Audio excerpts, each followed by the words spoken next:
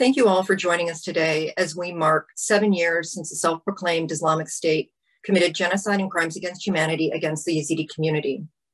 Today, we recognize the urgent need for justice, as most perpetrators have still not been held accountable for their crimes. Before we begin, a few housekeeping notes. We ask for forgiveness if there are technical difficulties. Please use the question and answer function located at the bottom center of your screen to type in your questions at any time throughout the program to reach the moderator. They will not appear on the main screen, and the chat function is disabled. We will get to as many questions as possible in our allotted time. Closed captions are available during our program today, and you can turn them on by clicking the CC icon at the bottom of your screen.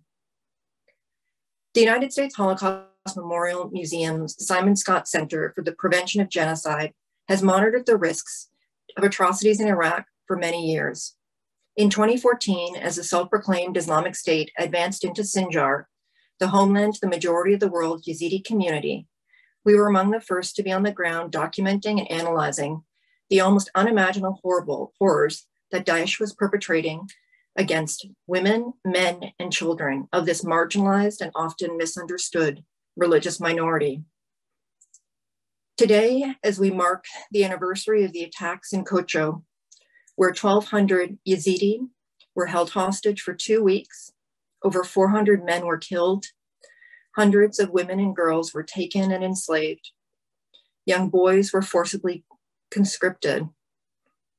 We recall, and I think often, of the few men that I spoke with who survived, of one man in particular who shared with me the names of over 105 family members who were missing.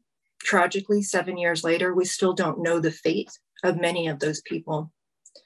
Others spoke of lying in mass graves after being shot and hearing US military planes overhead striking Mount Sinjar and ISIS fighters that were trying to go up the mountain to target Yezidi who were seeking refuge there. More than one man told me that as they were lying there, they thought that they and their loved ones were going to be saved. They weren't. 7 years have elapsed since Daesh's attack on the Yezidi of Sinjar, and it has been almost 4 years since the collapse of Daesh's control of territory in Iraq. Justice has not come fast enough, particularly for survivors, many of whom still live in tented camps with the fate and whereabouts of family and friends still unknown. Nevertheless, there are undeniable signs of progress. The first sign of progress, The first sign of progress is the increasingly intense recognition of Daesh's genocide against the Yezidis. In November 2015, the museum's Simon Scott Center published a bearing witness report called Our Generation Is Gone, the Islamic State's targeting of Iraqi minorities in Ninewa, which examined ISIS's attack on various ethno-religious minority communities, including the Christian, Takai, Shabak, and Shia Turkmen communities. It has perhaps become best known for its finding that ISIS had committed genocide, crimes against humanity, and war crimes against the Yezidis of the Sinjar region. This report was followed by the June 2016 report by the UN Commission of Inquiry on Syria, which reached the same conclusion after their own independent investigations and analysis. The second sign of progress is the establishment of a UN entity charged specifically with supporting efforts to prosecute genocide, crimes against humanity, and war crimes perpetrated by Daesh. In 2017, in response to continuing pressure to ensure accountability for Daesh crimes, the United Nations Security Council established the UN investigative team to promote accountability for crimes committed by Daesh, better known as UNITAD. In May 2021, after a multi-year investigation, then Special Advisor Karim Khan presented his team's findings to the Security Council, stating that based on independent and impartial investigations and in compliance with international standards and UN best practice, UNITAD has determined that there is a clear and convincing evidence that crimes against the Yezidi people constitute genocide. More particularly, we have identified specific perpetrators who hold responsibility for the crime of genocide against the Yezidis. The third sign of progress has been the skill and expertise that have taken root in Yezidi-run organizations who, since 2014, have been at the forefront of supporting their own community and documenting the atrocities. Much of the work done to achieve justice and accountability has been done by local organizations laboring on the ground in very challenging circumstances. And fourth, we're seeing the first sparks of criminal accountability with cases being prosecuted in German courts. In Iraq, a broader understanding of justice has taken root with the passage of the Yezidi Female Survivors Law, which provides assistance for psychological and medical care, housing and land compensation, livelihood measures for Yezidi, Christian, and Turkmen women, and support for some commemoration and memorialization activities. However, while there is some progress, much more remains to be done. Survivors have the right to justice, and the right has not yet been realized. On the 7th anniversary of the attacks on the Yezidis in Sinjar, we take a critical look at the progress towards justice and ask, where do we stand on the path towards justice? And what are the hopes and expectations for justice and accountability in the near future? To begin this conversation, I'd like to introduce our first panelist today, Jonathan Agar, who is the legal officer in the Office of the Special Advisor at the United Nations Investigative Team to promote accountability for the crimes committed by Daesh, UNITAD. Jonathan, thank you so much for joining us. In May of this year, UNITAD stated that it has clear and convincing evidence that ISIL committed genocide against the Yezidis. Today marks 7 years since ISIL attacked the Yezidi village of Kocho in southern Sinjar, which saw all of its residents either killed or enslaved. Can you talk us through how UNITAD went about investigating the crimes that were committed in Kocho and in making its genocide determination? Thanks so much, Ninewa, absolutely. And thank you firstly for the Holocaust Memorial Museum for organizing this event. And thank you also to our partners and friends from Yezidi and Free Yezidi Foundation for joining us today. I mean, I think the first thing to say is that, you know, in the way that we're conducting our work is working with the partners that we have with us today and watching the event. Working with non-governmental organizations who, as you say and highlighted, including the Holocaust Memorial Museum, were there on the ground before UNITAD. And so we partner with them and build on the work already conducted by those entities. So I want to thank you for your work and those of the other panelists, their organizations. We've been working with the Yezidi community now for 3 years on the ground, as you say, since our start of our work in late 2018. The investigations of the crimes against the Yezidi community in Sinjar has been really the first initial investigative priority of the team since we arrived in Iraq. Working with national authorities, looking to see how to move forward from investigations to prosecutions. There's a number of key challenges that those national authorities highlight, and specifically when you're looking at prosecuting not for terrorism offences, but for the crimes as they were, which is crimes against humanity and genocide, pose particular challenges for those authorities trying to establish a solid evidentiary basis for those prosecutions. Those challenges include access to crime scenes, collecting forensic evidence that could be used to corroborate testimonial evidence, empowering and encouraging those who are most impacted by those crimes, the most vulnerable survivors, those who suffer from sexual gender-based violence, for example, to come forward with their accounts, and also exploiting the massive trove of evidentiary material that was created by ISIL itself through their digital evidence. And they never considered they would have their laptops and the records of their crimes made available to national authorities, and we're working now closely to exploit that evidence. So I think mirroring your comment, Naomi, I think we're also looking at, albeit a very belated, but now slightly more positive outlook in terms of the accountability picture. That's because we're now working to be able to build those bridges, for example, collecting evidence from mass grave sites in Iraq. We've excavated now 24 mass grave sites in total in cooperation with Yezidi and Free Yezidi Foundation and others. The digital evidence we're now exploiting significantly.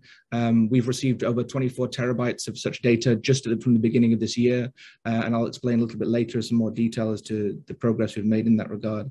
What I'd like to hopefully show to you today is actually a bit of a visual landscape of how we're doing that. You know, one of the key questions always is moving the crime scene to the courtroom. How do we do that? And what we're trying to do through our digital evidence presentation platform is be able to actually take judges, take prosecutors back to these crime scenes. And so if our colleagues might be able to bring this up on the screen, I'll talk through a little bit how we've done this in cooperation with our colleagues. So as I say, our key investigative priority began with the Yezidi community in Sinjar. To create a kind of visual context, we've collected satellite imagery from national authorities, also working with our colleagues at UNISAT to create a full kind of mapping of key crime areas. Then developing that picture with drone footage collected at crime scenes. Here you see Kocho village itself as collected from our forensics officers. And then allied with that, actual 3D laser scans within Kocho village itself. So as we see those spots on the screen there, we move into a full reconstruction of Kocho village as collected by our forensic officers on the ground. And we move to Kocho school, where, as you know, on August the 15th, the vast majority of the village were taken by ISIL. We move into the school using our 3D scan, and we're met by one of our key witnesses explaining how men and women were brought into the school, women taken upstairs, and men taken downstairs into the corridors, as you see here. Engaging with witnesses has been a huge priority for UNITAD. We've collected thousands of witness statements, either independently or also from our colleagues at Free Yezidi Foundation and other NGOs. If I could just pause here for one moment. We see here a statement by one of the witnesses stating that Daesh members came to us and told us to hand over our belongings, our gold, money, and phones. So here's a good example of where we've been able to take that testimonial evidence and then corroborate it with additional evidence. And in this case, if we can move forward, call data records of the villagers collected by the team. This was collected by cooperation with the Iraqi judiciary and with Iraqi telecommunications providers, which actually show us the activity of villagers within Kocho village and their calls going out from August the 8th through all the way until August the 15th. As you see, at the moment we arrive on August the 15th, all call data records stop. At the moment, the phones are confiscated by ISIL. We've also been able to secure an agreement from Iraqi telecommunications providers that they will freeze all data from around the time of occupation of ISIL so that we come back and make specific requests moving forward. Moving out back into the school, our witness describes the movement of female members of the village to the higher levels of the school, with ISIL members guarding both sides of the staircase. You'll see now some testimony placed on the screens from specific female survivors. We've placed the camera in the exact location that those survivors have described themselves as being located, and overhearing ISIL discussing with the Mukhtar of the village the potential forced conversion of the members of the village. You'll see that the Mukhtar refused to do so, and as a result, of course, was later executed. Engaging with these survivors, in particular, the female survivors, has been a significant challenge for UNITAD, but also I think an area where we've added significant additional value. We established a specific unit, gender crimes unit, a female-only unit. If we could also pause here for a moment. A female-only unit to engage with these survivors, and also have 4 specific psychosocial experts who've assisted such survivors to come forward with their accounts in a way that seeks to reduce re-traumatization, but not only that, to actually empower individuals to, for the first time, share their experiences, again, in a way that reduces trauma. As we move out through the school, we travel to the mass grave sites, the 17 mass grave sites in Kocho. We can move forward. UNITAD has worked closely with non-governmental organizations, with Iraqi authorities, and with KRG authorities to excavate all 17 mass grave sites within Kocho village. As I'll mention later on, we've also now facilitated the return of remains. You see each site here located within Kocho village as identified by UNITAD in cooperation with relevant national authorities. I think a key point here, and again, going back to the term of added value of bringing the international community into these investigations, is turning the approach from one of purely identification of remains, identification of persons, to actually treating it as a crime scene. How do you secure evidence in terms of the chain of custody of material, in terms of the method of collection? And you see here some of the excavations ongoing as supported by UNITAD. And then also, of course, the storage of material in a way that preserves their evidentiary value as we move forward. In addition to forensic material, we've worked closely with the Iraqi judiciary to digitize existing Iraqi case files, but also, as you see here, extract ISIL rosters from their own digital devices. So this is an actual internal ISIL fighter roster. And the entry highlighted is in relation to an individual called Abu Hamza. Abu Hamza was one of the lead individuals believed to have been involved in the Kocho massacre. And we see multiple entries in this roster detailing payments made to him by ISIL, detailing the number of sexual slaves taken by him. And so through this type of evidentiary material, we can tie specific persons to locations, to crime scenes, to particular activities, including the purchase of Yezidi female members of the community. The depth and the breadth of crimes committed against the Yezidi community are obviously so profound that a holistic approach is required in relation to how we engage with this. So in addition to our kind of core investigative activities, we've worked closely with Free Yezidi Foundation, Yazda, and others to assist in the return of remains to Kocho. And you see here the footage from the actual ceremony itself, where we returned the remains of over 100 individuals excavated from the mass grave sites you saw earlier. This process continues, and not just in Kocho, of course. At Solar Institute also, a similar process is now being commenced. And of course, not just in relation to the Yezidi community, but in relation to all communities impacted by ISIL. That's the end of the digital part of the presentation. Just to really kind of take a step back from that kind of dive into the visual presentation of our evidence. You know, I think the question you ask then is, well, what is that for? I mean, it's not sufficient for us to merely collect that information and create a historical archive, as important as that is, to be able to reflect and remember the acts that took place. Really, we want to do something with this information. I think also there, the outlook is more positive. As I say, we've engaged now with 14 different national authorities from different member states seeking to take forward prosecutions in relation to ISIL crimes.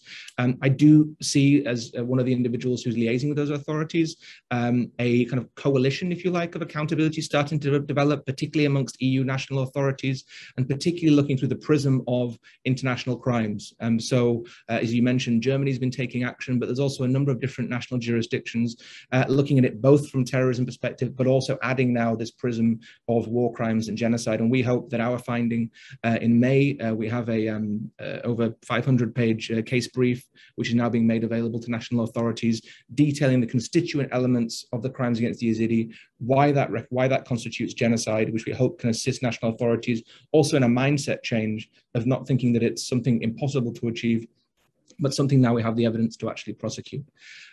So that's really just a kind of a stock take of where we are. I think perhaps a more positive note than we may have struck a couple of years ago. Nevertheless, recognizing that it is already too late and people have been waiting too long for this. So we'll continue to work with urgency with all of our colleagues. So thank you so much, and I'm available for any questions afterwards.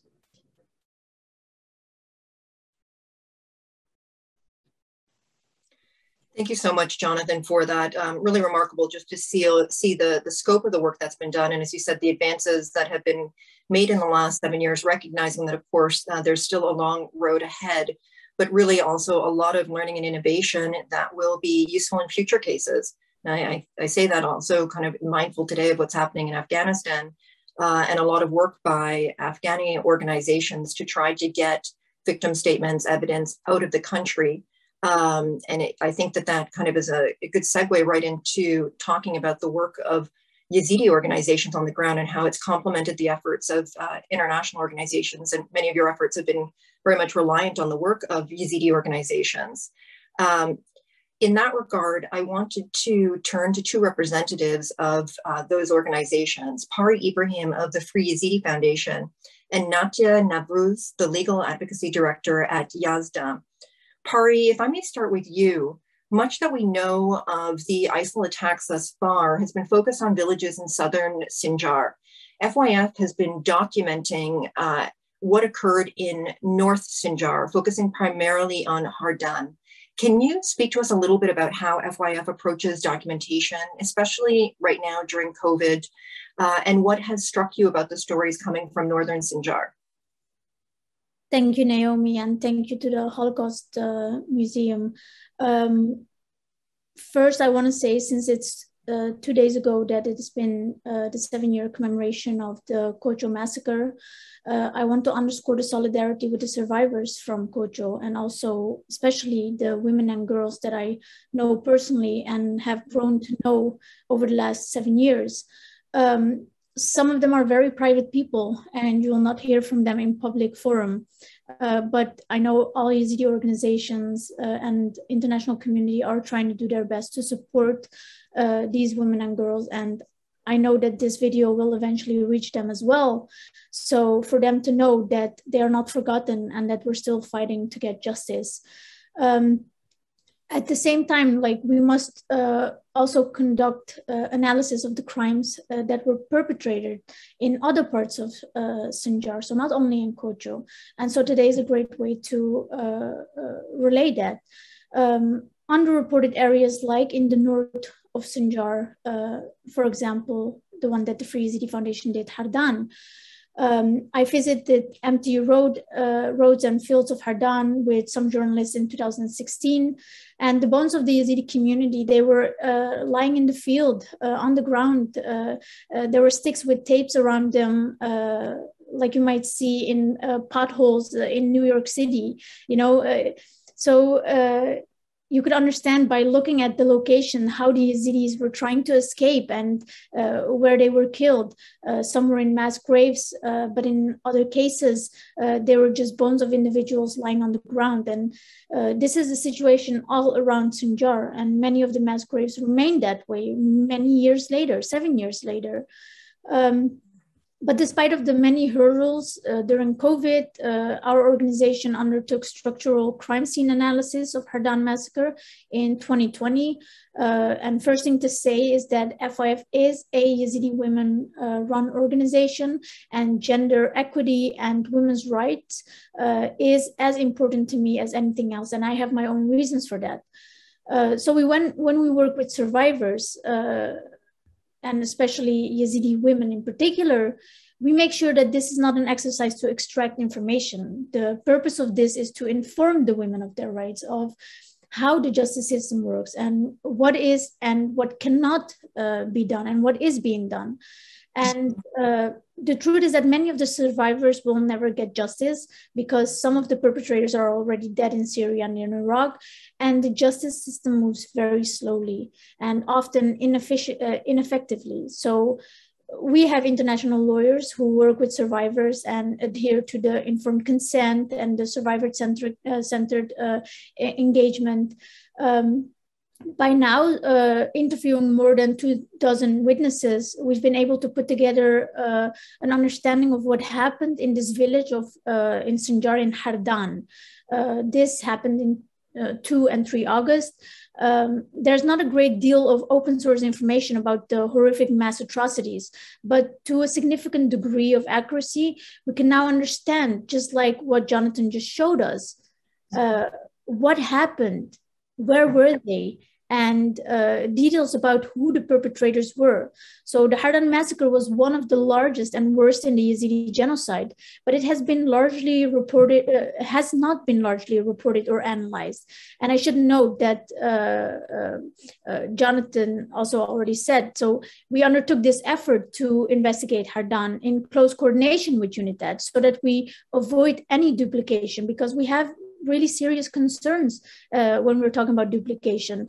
First, because Yezidi survivors have experienced unnecessary re-traumatization from journalists, lawyers, NGO workers, and others. And so we must try to avoid that at all costs. It's not necessary. And secondly, there are limited resources in the field. And so we must ensure that we are not wasting time or energy or funding and duplicating people's work. So for that reason, FYF has worked closely with UNITAD to understand which geographical areas are already well covered and which ones need more legal analysis. So aside from the underlying information from witnesses, including female Yezidi survivors, our legal team will soon complete an overarching analytic document about the Hardan massacre to be shared with UN mechanisms and prosecutors in Europe and elsewhere. I think it's very necessary because this is a way we can end impunity for others around the world to understand what specifically happened, because I think a lot of people know, like, okay, there was a genocide against the Yazidi community in Sinjar, but what exactly really happened there? What crimes were committed?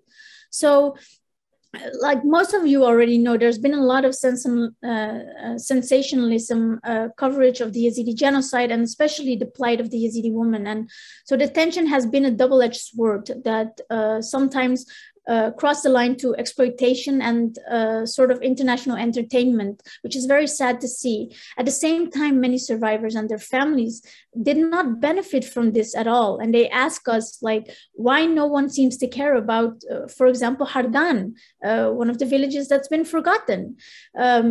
And there are many other specific locations like Hardan.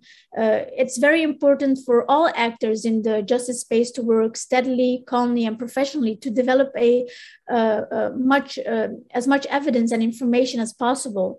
And we know that many of the perpetrators of the crimes against the Yazidi community are dead, but not all of them. So there must be consistent pressure that perpetrators will one day face justice, and we need to end impunity.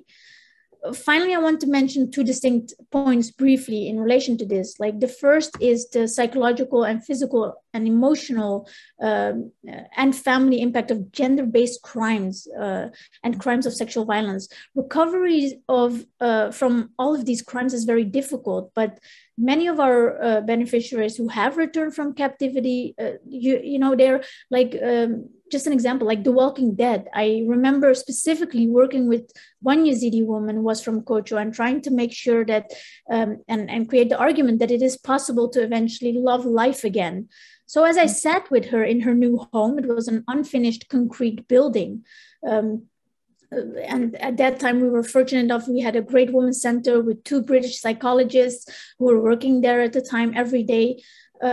So they worked with her, and a year later, she was still sorrowful and still suffering, but she could finally start to live life. She went outdoors, she started making friends.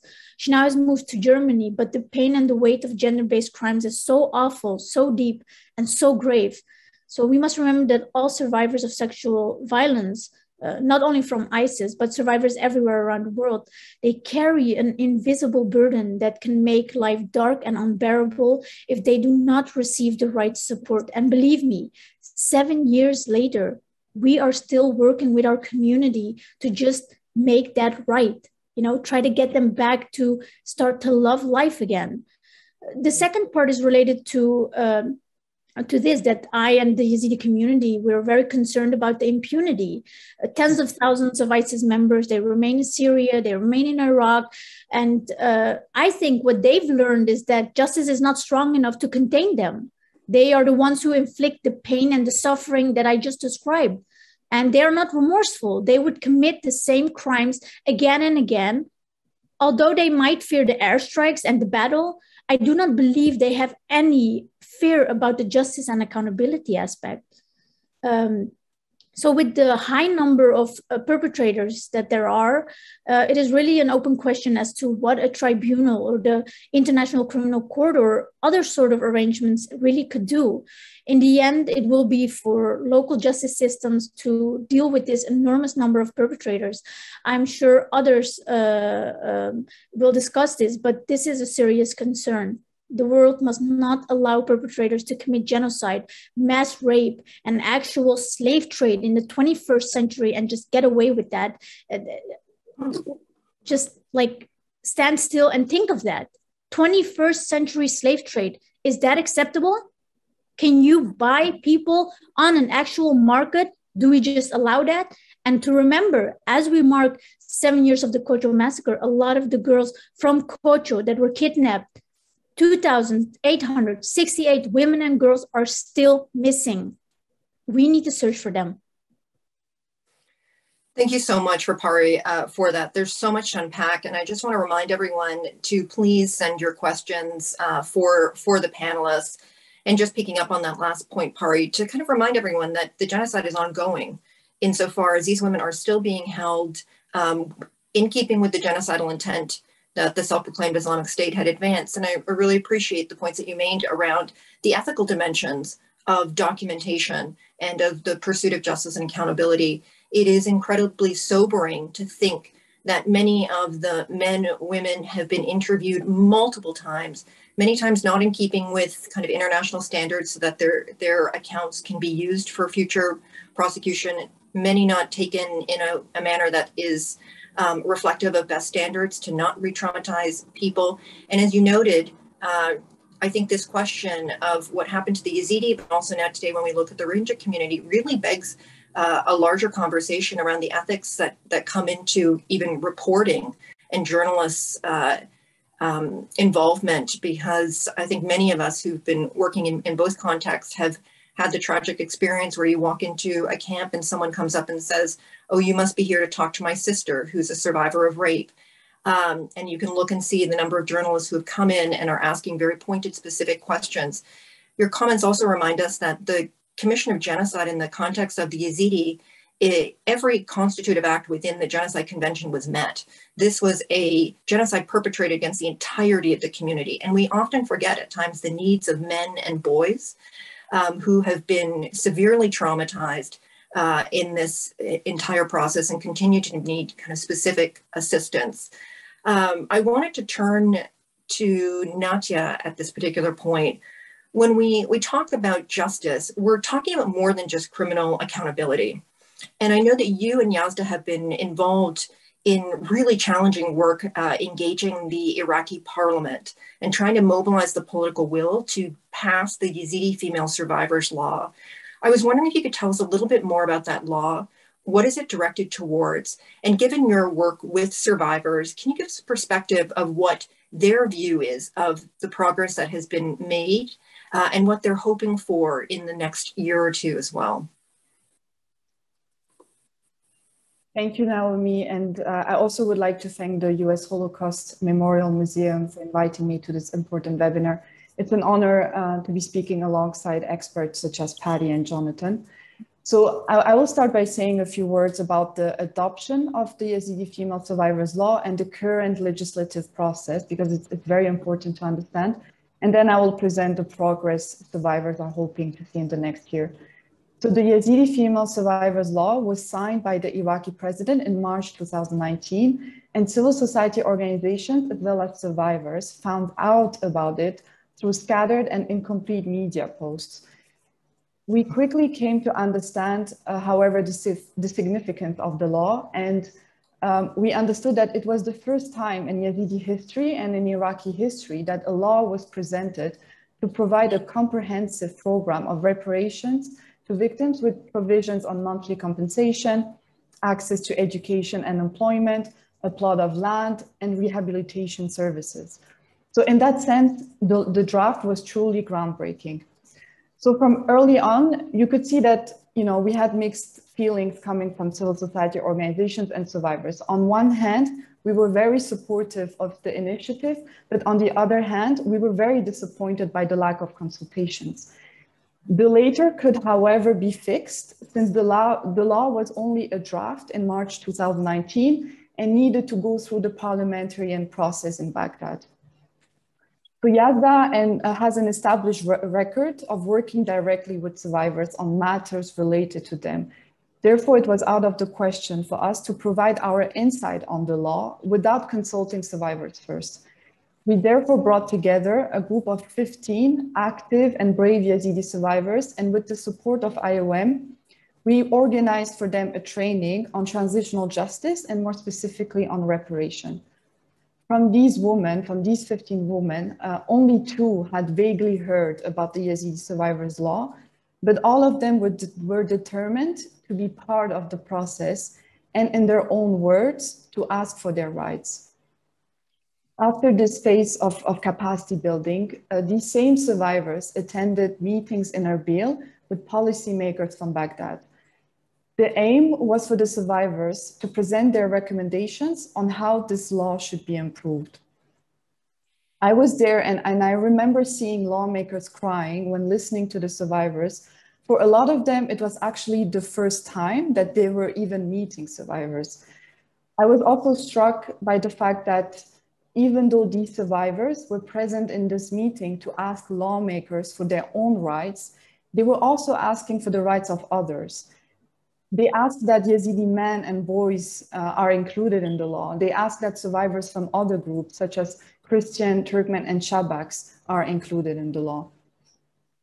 So in parallel of this work with the survivors on the Yazidi survivors law, we were also involved in work with NGOs, and we joined the Coalition for Just Reparation, which Free Yazidi Foundation is also a part of. It's a coalition of 32 Iraqi NGOs working with different communities in different areas of Iraq and advocating for the rights to reparation of ISIL survivors. So with the coalition, we worked tirelessly to present to the legal committee of the Iraqi parliament our recommendations to improve the Yazidi survivors law. And we also produced a draft law on its own on reparations for survivors of conflict-related sexual violence committed by all parties in Iraq. So after several readings of the law in the Iraqi parliament, the law was finally adopted 2 years later, so in March of this year. It was not perfect. It did not incorporate all of our recommendations, but it was there and it was workable. So I want to just stop here for a second and really highlight and commend the efforts of survivors and civil society organizations for making this law what it is today. However, the work is not over. Our efforts need to continue, and they actually really need to intensify. Now that the law was adopted, we need to ensure that it is actually implemented. Without implementation, the law will be just an empty promise made to survivors. And to enable this implementation, implementing regulations need to be adopted by the Iraqi Council of Ministers. The law says that from the day of its adoption, the council has 90 days, so 3 months, to issue these regulations. As I just said, the law was adopted in March of this year, so the council had until June to present these bylaws. We are now in the middle of August, so 6 months later, and the bylaws are still not finalized. And to make it very clear to the audience, without these bylaws, the implementation of the Yazidi survivors law is not possible. So in order to accelerate that process, we worked again with the coalition to submit recommendations on how these bylaws should look like. We highlighted the need for a survivor-centered approach in the implementation phase, and we asked this concept, so survivor-centered approach, to be explicitly mentioned in the bylaws. Unfortunately, we were ignored, and almost none of our recommendations were followed this time for the bylaws. So YASDA and the coalition therefore believe currently that the bylaws in the current form do not provide sufficient basis for an effective and survivor-centered reparation scheme. It is therefore for the utmost importance that the Iraqi Council of Ministers revises the bylaws and adopts them as soon as possible, and they're already 3 months behind. I will now take a couple of minutes just to address the second part of your question, Naomi, which was what survivors hope to see in the next year in relation to this law. So, of course, and this will not come as a surprise, survivors want action, and a lot of things can actually be done in the next year. First, survivors want to be and need to be continuously informed about the progress that is done in implementing the law. A lot of this information is already circulating and need to be clarified. As YASDA, and I'm sure it's the case for many other NGOs, we receive a lot of phone calls. And actually, you know, the only thing we can say is that the bylaws are still not adopted. So nothing really started yet. And in March of this year, we also published a report on another reparation measure, which is the Survivor Grant Scheme. And this Survivors Grant Scheme was a one-time payment of 2 million Iraqi dinars. So it was around $1,700 at that time. That was provided to Yazidi survivors by the Ministry of Migration and Displacement So again, this step from the ministry was very commendable, but the process of obtaining this payment was very unclear. The eligibility criteria was very unclear. Some survivors received it and other survivors from the same family did not. And all these unclarities created a lot of frustration in the Yazidi community. One survivor told us in the report no one told me anything, or I would have applied. So to avoid these past mistakes and to avoid re-traumatization, because this frustration is creating re-traumatization, a clear outreach system for the Yazidi survivors law needs to be put in place in the next months. Second, the Iraqi government needs to provide resources to the Directorate for Survivors Affairs. So the Directors of the Survivors Affairs is the entity that will receive the claims of survivors. And Ms. Sarab Elias, a Yazidi, was appointed as the head of the Directorate, but she has currently no financial and human resources to move any process forward. Yesterday, the main office of the Directorate was opened in Mosul, and we commend the step. But again, currently, they don't have any staff, they don't have any budget. So it will be very hard for them to start any tangible work.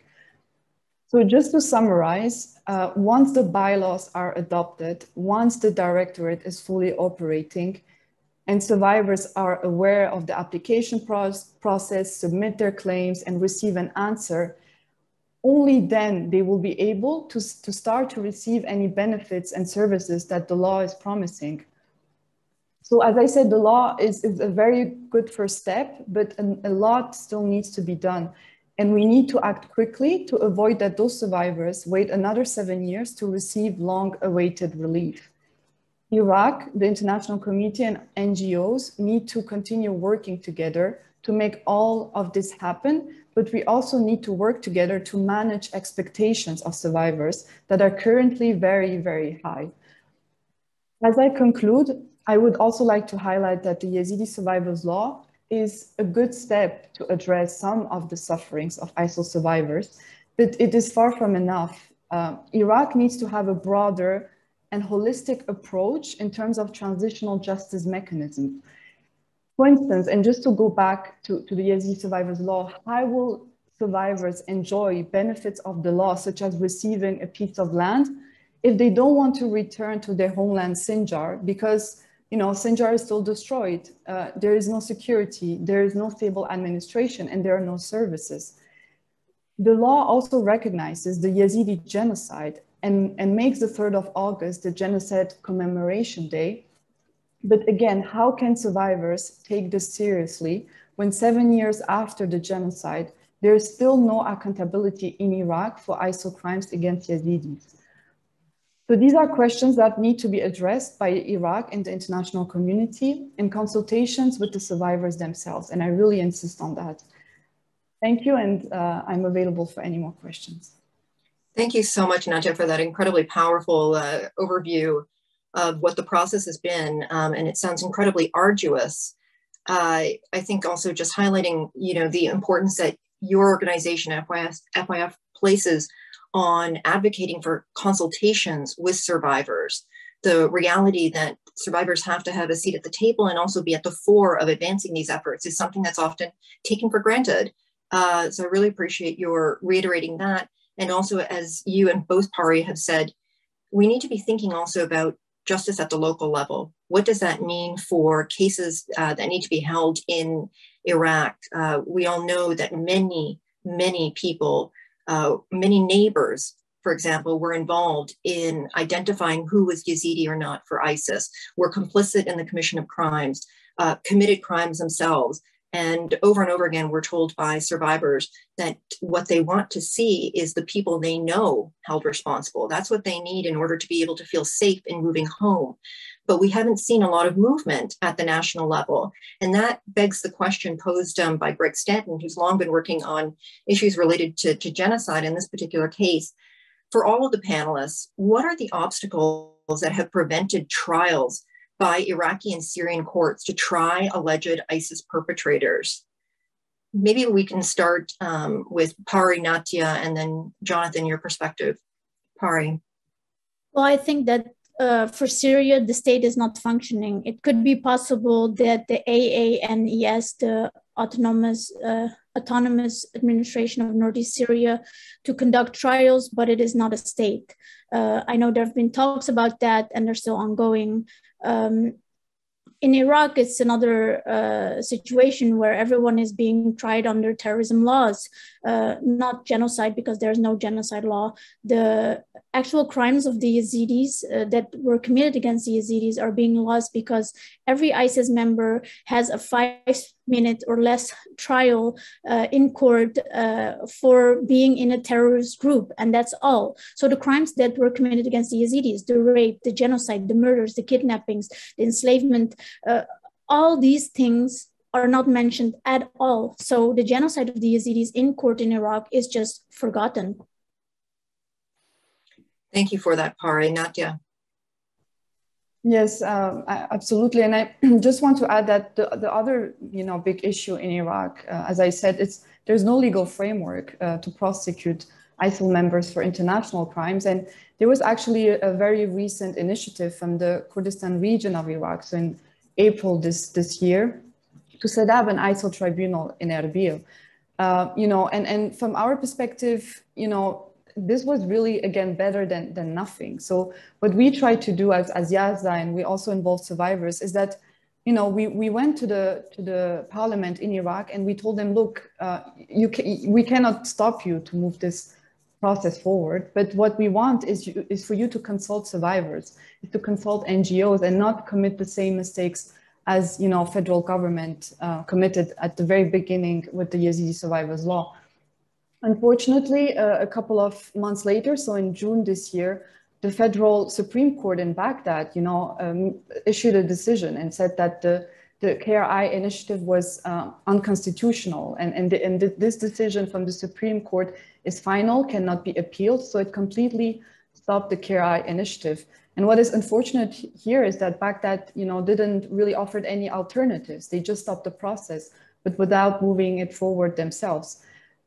So, what we are trying to do here now, and I think this whole discussion between KRI, indirect discussion between KRI and Baghdad created a momentum to really go back to survivors and ask them, what is it that you want in terms of accountability and transitional justice mechanisms? So this is what we will try to do in the coming months, ask directly survivors. Thank you so much for that, Nadia and Pari. I mean, it is incredibly frustrating to see how difficult it has been to mobilize at times the Iraqi government to actually enact laws that allow for the prosecution of the crime of genocide, as you said, Pari, so that people are not avoiding accountability for committing these horrific crimes, but also just as you're noting, Nadia, how difficult it is to just actually even find points for engagement to sustain these conversations, despite the fact that the international community has been quite explicit in its strong stance against ISIS. That really hasn't translated, though, into really pushing the Iraqi government hard to make accountability at the core of its efforts. Jonathan, you've had to sit at the intersection of working on behalf of the United Nations to engage with the Iraqi officials, and obviously Pari noted the challenges in Syria. Maybe you could share your perspective. You did note before that you're working with 14 other jurisdictions, I believe, on possible domestic cases outside of Iraq. So maybe we could actually have you comment both on engagement in Iraq, but also how, if you can share a little bit more, you're working with the Germans and others to advance their efforts. Yeah, absolutely. Thanks so much. And yeah, I mean, I'll just be building off, the very, kind of comprehensive picture already outlined by Pari and Natia. I mean, I think there's two tracks to it, right? I think one is a legislative basis, and then one is actually building these cases together. And I think actually these tracks have to kind of work in parallel. That's something that we've realized in the work we're doing. You can't kind of wait for the legislative basis to then start building the case. But these cases are going to be big cases. I mean, there's significant cases if we're talking about prosecuting individuals for genocide. In terms of the transformative effect that accountability could have, I think the objective from the UNITAD side would ideally to support prosecutions looking at international crimes against the Yezidi community, against different communities, and really have this accountability process address the needs and the experiences of all communities in Iraq impacted. So there's no doubt that has to work in parallel, the collection, the preservation, the preparing of these case briefs, and then actually putting it forward. I think the word, Natia mentioned, the momentum, I think is an important one. It's not a completely clear picture, I think, right now. I think what the good thing is that there are initiatives, there are people there are, important constituencies. Also, even within, the government of Iraq side as well, trying to move it forward, at least in the parliamentary side, putting forward initiatives. I think there's been a recent additional initiative on the Baghdad side for potential legislation. And UNITAD is there. We're in Iraq collecting evidence specifically to support prosecutions for these crimes. We are established with the primary intended recipient, pursuant to our terms of reference, being the Iraqi authorities. Now, we're not here because the Security Council thought it was a good idea. We've been invited, and I think there still has to be some credit given for that that we've been invited by the government of Iraq to do this, to support them. So obviously it's for a purpose, and I think there's a recognition of that. And just going back to the Yazidi survivors law as well, there's recognition within that there was a genocide that took place, but also that there will be prosecutions for those crimes. And so, as Natia mentioned, the implementation of that should also then incorporate, hopefully, an aspect in terms of the legislative basis for this. Just a couple of very quick examples in terms of the parallel track process. We have a training program at the moment with Iraqi High Court judges seeking to provide them training on international criminal law, so that when we are able to provide our evidence and develop within the case briefs, they have that themselves, that legal knowledge and the framework in terms of the constituent elements of genocide and crimes against humanity. So that course is coming up to be completed quite soon. We've had Arabic-only trainers from around the world, from different universities, leading experts, providing that, and then also kind of engendering an interest and understanding as to why prosecutions of these types of crimes are important vis-a-vis terrorism offences, as outlined by Parry. Just very quickly, I guess, on the global framework, as I say, our primary objective is to try and move forward on the Iraq side, but of course, we want to make sure that we're delivering accountability wherever we can. There's no channel that shouldn't be exploited in this, and I think that's an overall point. There's no silver bullet. There's no tribunal, even if established, that will be able to handle all these cases. As Parry said, there has to be national authorities in European jurisdictions, national authorities in Iraq, potentially in KRG, potentially, whether there's a tribunal ICC, that's, way above my pay grade in terms of whether that ever happens, but UNITAD is developing the evidence so that we can put into prosecutions wherever they may be found in consultation with the government of Iraq. So, Germany, I think, has been a leader on this. They've taken forward a couple of cases, but we've also got ongoing cooperation with states in North America, with Western European states, and also now, actually, interestingly, with other states, emerging into the accountability field, in terms of more Eastern European countries coming forward. So I think there is a kind of growing coalition, as I say, of national authorities who are also working together and starting to exchange information in terms of foreign terrorist fighters who may be working together, who are also heavily involved, of course, in the sexual slavery. So I think, momentum is the key word, and it's an important word. It needs to be kept up. We're there to support. We did do with the KRG law and with the Baghdad law. We provided some advice and support on that. And we're really there to support any colleagues in Iraq to move these things forward and keep the momentum going.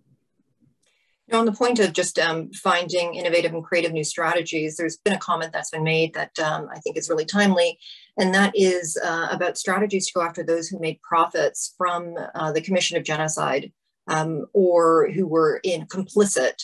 So that includes, I'm thinking about the cases that have been taken forward in regards to Lafarge, the cement company, where there are charges that the company made payments to ISIS, ostensibly as some form of a tax, and in doing so, were benefiting financially from terrorist activity, but also complicit in the commission of crimes against humanity.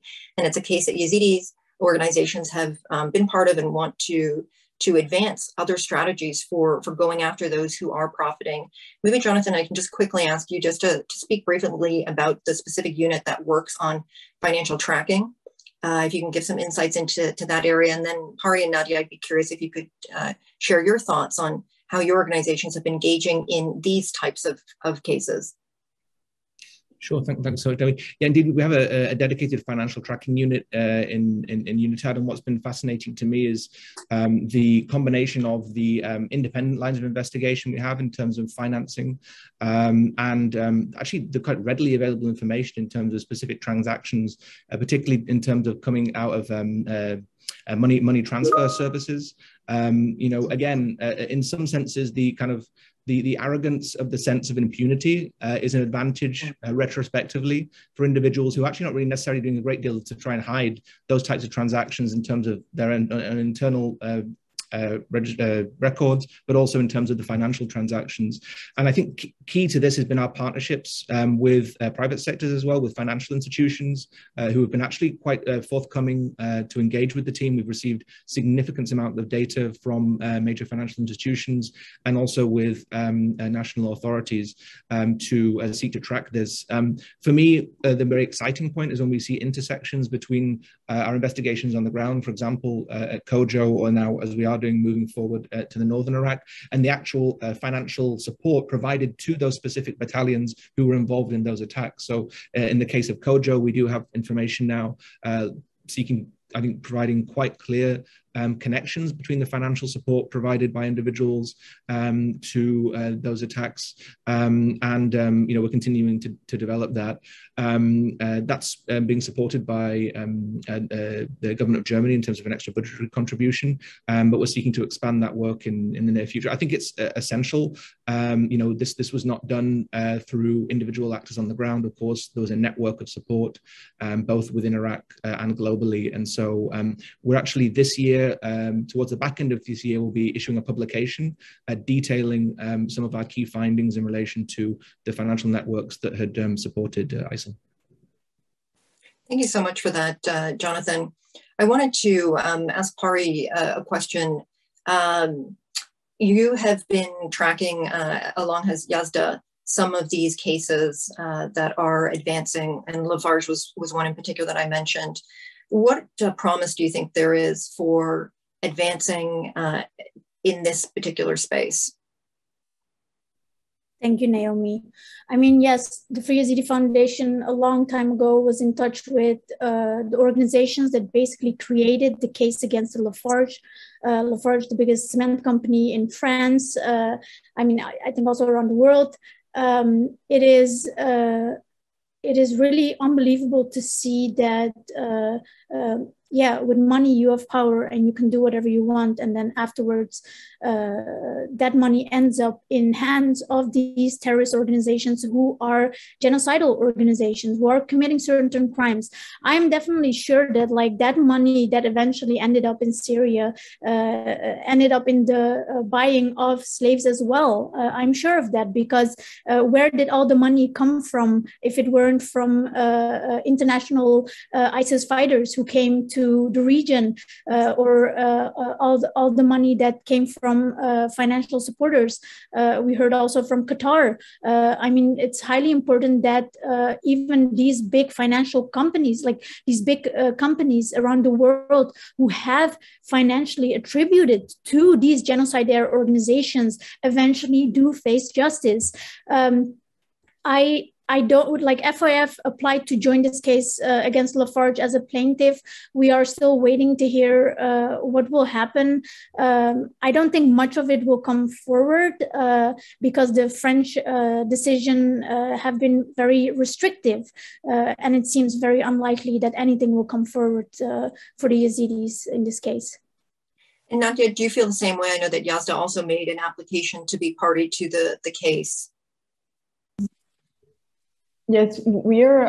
I mean, actively supporting the case, mainly, through Amal Clooney's office, who is our legal representative and who is representing several survivors in that case. But as Pari mentioned, the French jurisdiction seemed quite reluctant. Lafarge has a very huge standing in France, and they have this big law firms working for them, when we are just in front of them with Amal's team, which is amazing, but it's still just a few people doing this huge amount of work. And also, just to go back to Germany, we are also actively supporting the Jennifer W case, the Taha AJ case, the Taha AJ case being the first genocide case against an ISIL member for crimes against Yazidis. And these cases are meant to end and I mean, very soon. So what we really hope out of these cases is that there will be a domino effect. And I'm happy to hear from Jonathan that, you know, states are already showing more and more interest. And we really hope that, you know, the outcome of these two main cases will really have a domino effect. Thank you. And I know that one avenue that also has been explored is around the responsibility of social media companies as well. Given as many who are tuning in know, ISIS is shockingly, I think, Jonathan, as you said, when we reflect on the amount of evidence that's available, normally perpetrators try to hide the nature of their crimes. ISIS was extremely public in outlining both its ideology and its intent, genocidal intent, but also in real time, putting out information about specific attacks, areas that it was imminently going to move into, and in trying to use various social media platforms to build support, urge people to assist them, and also tragically, in some cases, as Hari mentioned before, actually facilitate the sale of human beings. So there are a lot of really important questions that need to be explored on how to advance accountability for those who enable or are complicit in the commission of crimes in the social media and private sector as well. I wanted to pick up on a theme, Jonathan, that you had mentioned when you went through that really powerful video, and we're talking about some of the technological innovations that UNITAD has been using. Can you kind of talk to us a little bit about how you're harnessing technology for investigations and why it's so important? Yeah, absolutely. Thanks, Naomi. Yeah, absolutely. I think it also connects back to your previous comment about, you know, the amount of information put out there and made available. You know, I think it's actually quite daunting for investigators, the amount of video material published and other materials made available by Islamic crimes. Of course, as you say, far from trying to hide it, there was an active attempt to publicize as much as possible.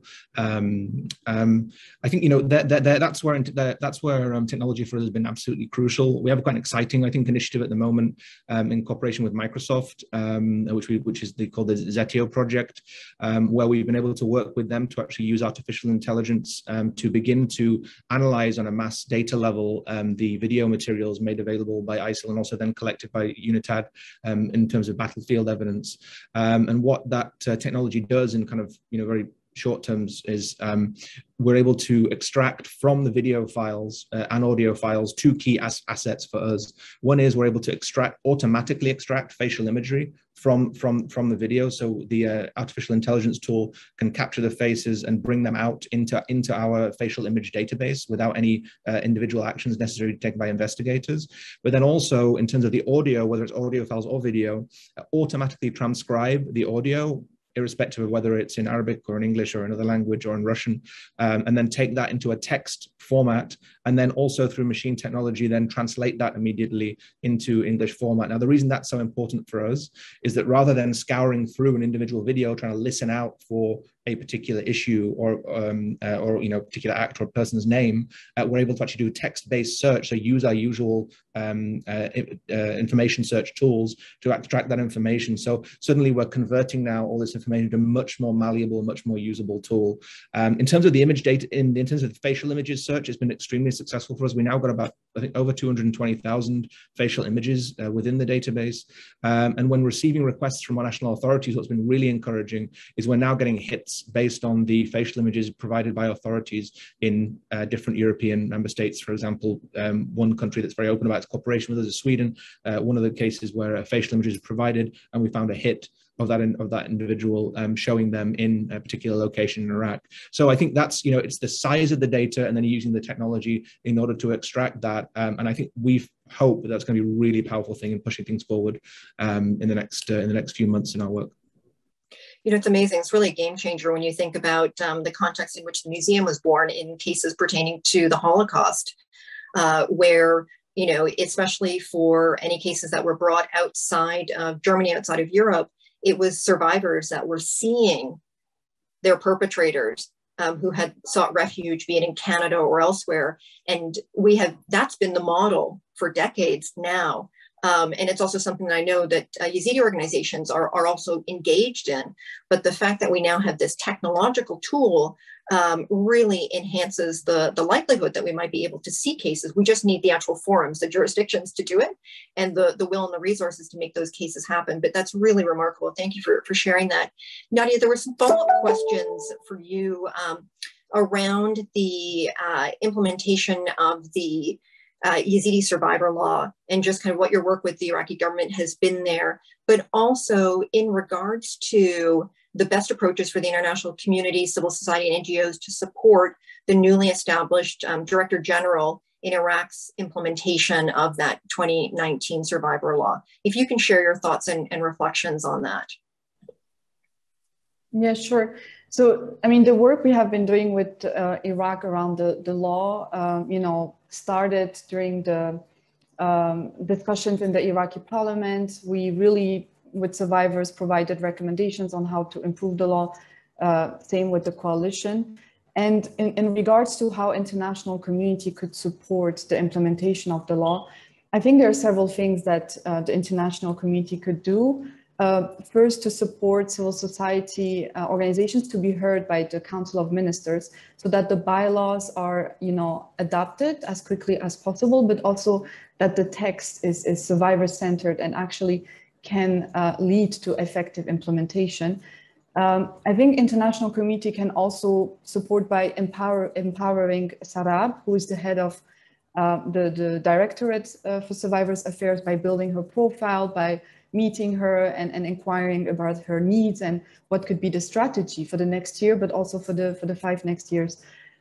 There's also a huge need of financial support from the international community, especially for this first year, simply because the Yazidi survivors law was adopted at the same time as the budget, of Iraq was finalized within the Iraqi parliament.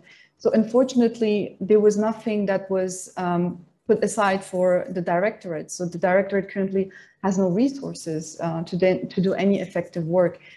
And then one last point, I think, what would be very helpful coming from the international community is to build the capacity of the staff that will be hired and that will be working with survivors, because, even though people in Iraq gained a lot of experience in working with survivors in these past years, there's still a lot of, capacity building that needs to be done in order to ensure that they deal with survivors in the best way possible.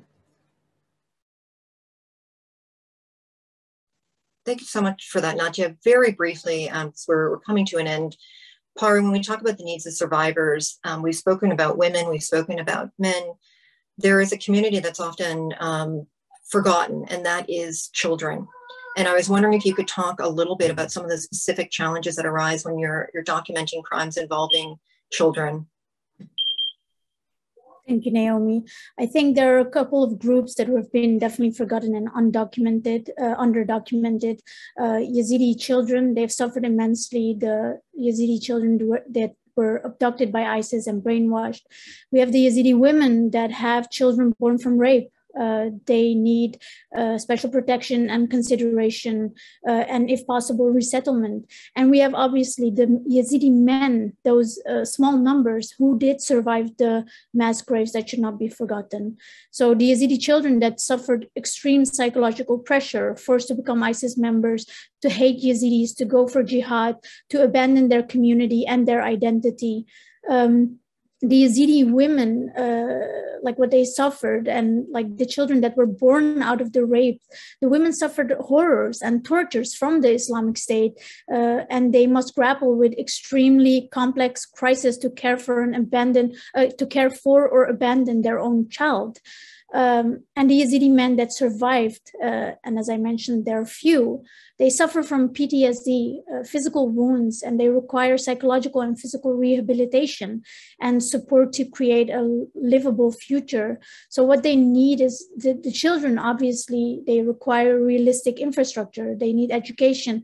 They need safety, nurturing, treatment. The women with children born from rape, as I said, a safe location, empowerment without judgment and just basic resources, such as provided by the survivors' law to achieve stability in their life. And as I said about the male survivors, definitely they need psychological and physical rehabilitation and support to create a livable future.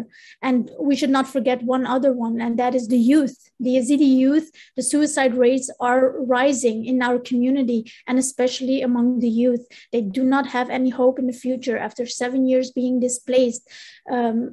Employment, education, it is also important, and our community cannot grasp it. They can't reach it. Maybe just picking up with that to kind of conclude, if each of you could share one or two brief thoughts on where do you hope to see progress over the next year? Natia, starting with you. Sure, thank you, Naomi. Before that, I know that this webinar will be translated into Arabic. So if anyone from the Yazidi community will be watching this, and I'm sure there will be many, I would like really sincerely to present my condolences to them. And, just reiterate the fact that we're all here, and this webinar shows that, a lot of people are interested in the topic and a lot of people are working on this on the ground. In terms of priorities, when I saw this question, it was actually very hard. There are so many things that need to be done.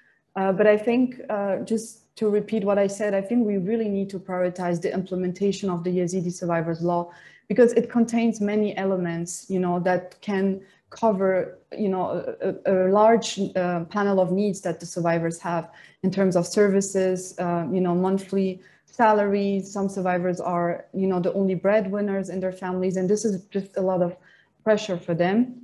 And I think criminal accountability also really needs to move forward, especially since UNITAD has, already concluded that, Yazidis suffered genocide in Iraq, and since they have been gathering so much evidence, it needs to be used somewhere, and it needs to be in the country. It needs to be used in the country where those crimes took place, where the victims are, and where most of the perpetrators are. And finally, I would like to conclude by saying, and this is something I have been hearing a lot from the Yazidi community, I think that there needs to be a clear plan regarding the excavation process of mass graves and kill sites in Sinjar, because as Jonathan mentioned, so far 24 sites were excavated, but Sinjar remained full of mass graves, including surface graves. So graves, and Pari mentioned them as well, where the remains lay on the surface and are endangered by floods, fire, human activities. And our team went to Sinjar last month, documenting 55 sites. And these 55 sites, we had documented them already in the past, and they're still in the same situation, and it became even worse. So I think, just to summarize, I would say these would be the main points that, should be prioritized. Thank you. Jonathan, top message. Yeah, I think building on Natia's comments, I think, from evidence to trials, is the bottom line. I think now it is there, as Natia and Pari referenced as well. We have now come to a finding and a position in terms of the criminal investigation and the finding of genocide. We have a solid kind of structural framework around which those types of cases can now be built. Building also on the efforts of other national authorities who are developing kind of genocide trials. But as I say, I think the momentum is there. Probably, in the immediate term, more immediate opportunities for trials in jurisdictions such as in the EU authorities, whether there are specific investigation prosecutions ongoing. But that said, of course, with our UNITAD, personally, with our key focus on empowering our counterparts within the Iraqi authorities to take that forward, where there is a strong will and engagement. I mean, I can't, I really should, take the opportunity here as well to say that the cooperation from, key parts of Iraqi administration, the Iraqi judiciary, for example, has been crucial to what we've been doing, just as, of course, our partnerships with Yezidi community and NGOs. And there is a real will on their side as well to move forward and to reflect a comprehensive accountability process, which reflects the wishes of survivors. So I think evidence to trials, I think it's possible. We need to get the word out, that the evidence is there now, and that the kind of structural issues previously faced may not be as insurmountable as once thought. And so getting that message out, and then working with national authorities to get this in trials, in partnership with the Yezidi community. I love the evidence to trials. I think that's something we can all take forward in our messaging, and it's a good little top line to share on social media as well. Pari, final word to you. Thank you, Naomi. I would say everyone can go to the Free Yezidi Foundation website. We have the statement of 3 August commemoration. One of the things is bring back our women and girls. We want the Sinjar agreement to be implemented. We want equal opportunities for Yezidis. We want the Yezidi survivors law to be implemented, better conditions for our internally displaced people, and we want justice and accountability. But most of all, the first thing I mentioned, why is nobody looking for our women and girls? Every day, I always mention, here in the US and elsewhere in Europe, you get an Amber Alert as soon as a little child is missing. Why do we get that? Because we think it is important that if a child or someone goes missing, we go and look for them. Why is nobody making an effort to look for those 2,868 women and girls? I don't care when people say like maybe they are dead, or maybe they're too afraid to come back to the Yezidi community. Then make an effort to let these women and girls who are still in captivity to understand that there are organizations like Free Yezidi Foundation that will do anything to ensure that they can resettle elsewhere or come back into the community and have a life, even if they have a child born from rape. But it's not acceptable just to wash it away and think that we're just going to forget them. We need to keep their voice alive. They are suffering. They are living in a hell. Why are we not looking for them? That's what I want. I want in the next coming years that we make a effort internationally to go and look for them. They're in Syria, they're in Turkey, they're in Iraq. They are in captivity and they need to be saved and rescued. Thank you so much, Pari. As our conversation draws to a close, I want to thank our panelists, Jonathan, Pari, and Natia. Your organizations are carving a path towards justice for the Yezidi genocide. Especially want to commend the Yezidi organizations.